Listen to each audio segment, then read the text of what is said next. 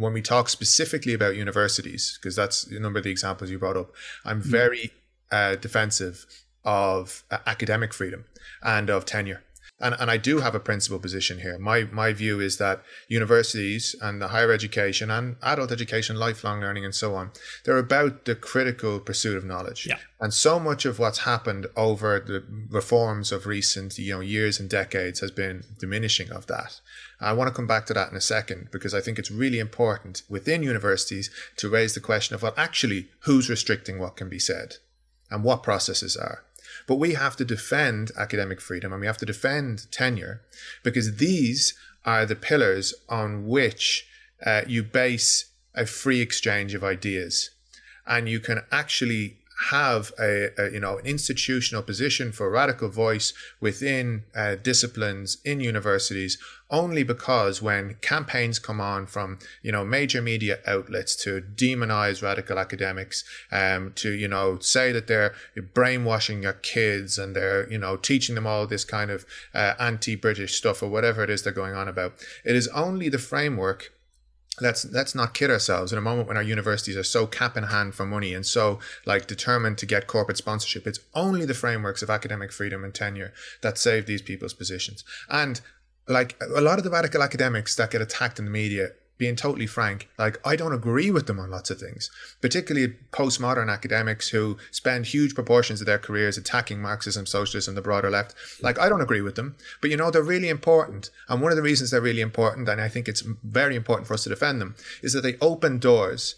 The number of people who go into classrooms with radical academics who simply put different kinds of texts there, that doesn't mean that it's all left-wing text, it can be right-wing text, it can be whatever, but who are willing to put texts that are heterodox on their syllabuses, those open doors that people then begin to walk down and think about it. I remember I had that experience with reading Foucault in university. I have no time now for Michel Foucault as a social theorist, but the fact that I was given the exposure to reading Foucault was actually pretty important, because it took me down into Foucault and then the critiques of Foucault and then questions of radicalism and then what had happened in the post-60s period, the nature of the welfare state. And before the end of it, I ended up with, quite advanced sets of understandings that are running counter to mainstream understandings of the 20th century. And it's because that door was opened. And so this is why we have to defend it. And we have to have a discussion more broadly about the universities as well, because the right is running a campaign right now about, it's these wild students who are, trying to get everyone sacked in universities with their no platforming tactics and whatever. And I'm not going to defend all of that. And we've just had a discussion about, my belief that we shouldn't be calling for people to be sacked. I think it's a stupid tactic, and it's also in principle wrong. But there is a broader question here, which is, I remember the post-crash economics discussion after the 2008 crash, when students had to come together and demand that their universities include some more left-wing economists in the economics departments, some more heterodox economists in economics departments, because what they were seeing happening in front of their eyes day to day on television no longer made sense against what they were learning in their syllabuses. Yeah. And that is actually the reality of British universities. Certainly the sections of those universities that really have something to say about power, the politics departments, the economics departments, and so on. The history departments, these are not run in the vast majority of cases by wild-eyed radicals. It's a complete nonsense. If you have, and I have to say, it doesn't mean, I read quite a lot of historians who are not left-wing, and I'm interested in quite a lot of earlier social history. I think that BBC's program In Our Time or whatever is a really fantastic a kind of way to show off the interesting historical discussions that are going on inside British universities. But it's a total canard, right, to believe that the British universities and their history departments are all being run by radicals. They're being run, in the vast majority of cases, by pretty conservative mainstream establishment historians. And you've got the odd radical voice here and there dotted around the place. And it's the same with most other departments, most other disciplines. There are a few that have more, sociology and so on have more, but not that many. And that's the reality of what universities look like. Yeah. It goes back to your point about money and resources and power. Because if you take UCL, for instance, recently, there's a bit of a fight there about adoption of the IHRA. Now, you might think that's a good thing. They should adopt it. You might think it's a bad thing. They shouldn't adopt it. What I think is inarguable, I don't think they should adopt, that's my personal view, but that's kind of irrelevant, because what matters is, like you say, if they get enough pushback on whatever decision, if corporate donors don't want to get involved, if people who are leaving their money, sort of in their legacies and their will, alumni who are sort of, wealthy and giving them money regularly, if they start to say this isn't really acceptable, to what extent is there academic freedom at UCL to adopt one position or the other? Because money talks. Because right now, universities, to an extent we've really not ever seen before, have been subordinated to profit and to capitalism, right? Fundamentally, you need money to exist, which 40 years ago, 50 years ago, wasn't necessarily the case for universities. Now, I'm not saying they were more enlightened 40 or 50 years ago, but like you say, the extent to which power, resources, money inhibits freedom of expression, freedom of intellectual curiosity, I think that's inarguable. And it's clearly only going in one direction. Absolutely. And it's actually the structure of the modern university, which is the most restrictive thing in terms of setting the terrain for what can be said and who can say it. Because the truth of it is that the modern university, like the vast majority of big and important research decisions, are made with corporate sponsorship in mind at the very least, if not are made on the back of what funding is available from who to be able to do what research, which means that, and this is not just in sciences. I mean, it's not just in the kind of hard sciences and natural sciences and whatever. It happens in the social sciences to some extent as well, where questions are being asked over your ability to pursue things on the basis of what money is available, and then who's making the decision over what money is available. Well, in many cases, certainly, when we think of the role that big pharma is now playing in universities, and I know we have all this debate about the vaccine and so on, we can get into it at a later stage, but whatever you think about that outcome, the process by which big pharmaceutical corporations can decide how huge amounts of university resources are deployed is obviously a question of determining who's allowed to pursue what research and where.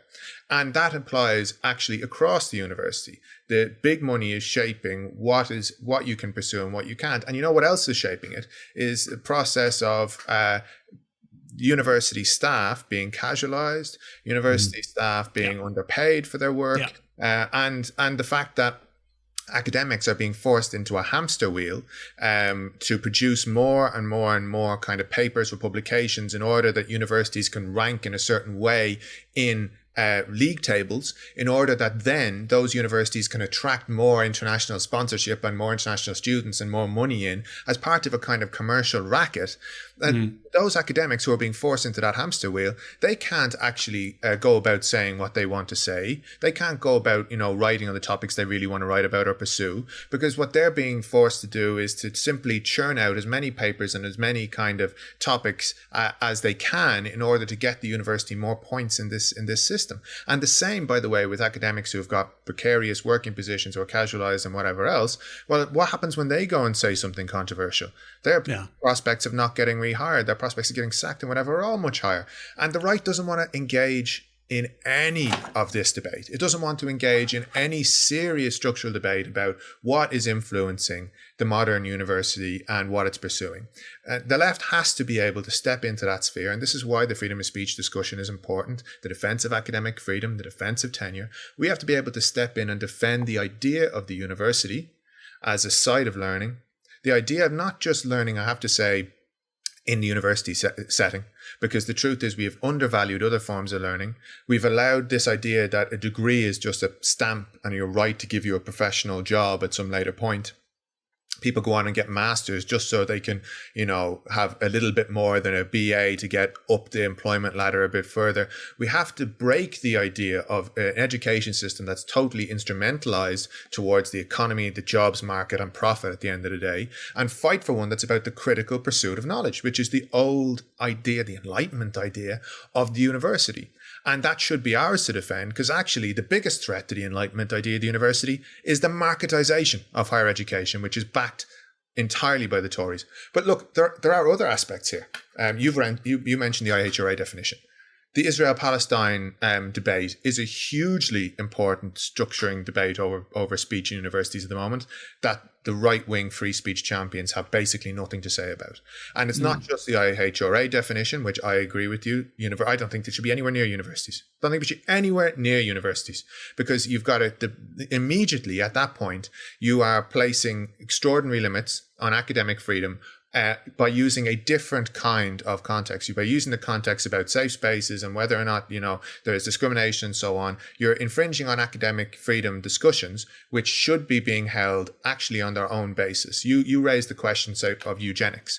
Well, a good academics freedom discussion will deal with eugenics by saying, is this good, principled, decent research, or is this pseudo-scientific nonsense? And if a person is engaged in pseudo-scientific nonsense that has no basis, that they cannot prove, well, then I think you've got a much stronger case within a university of, critical inquiry to make an argument against that person. And that should be the way in which things are dealt with, not on the basis, for instance, of whether this person is creating a safe space or not for students. And also because the safe space concept is a fundamentally misleading one. I understand why it came about, but it's misleading. It hasn't developed any kind of position of power for the left more generally. In fact, it's more often being used now, as we can see through the discussion over Israel-Palestine, against us, and also through some of the prevent discussions. I'll come to that in a second. But it's also just not how these things work. When we say, oh, this or that is not up for debate, like, a person's life is not up for debate. Well, Irish people could have said that very easily in the 1980s and 90s. Our rights aren't up for debate. Well, I'm sorry, but they are, and they were.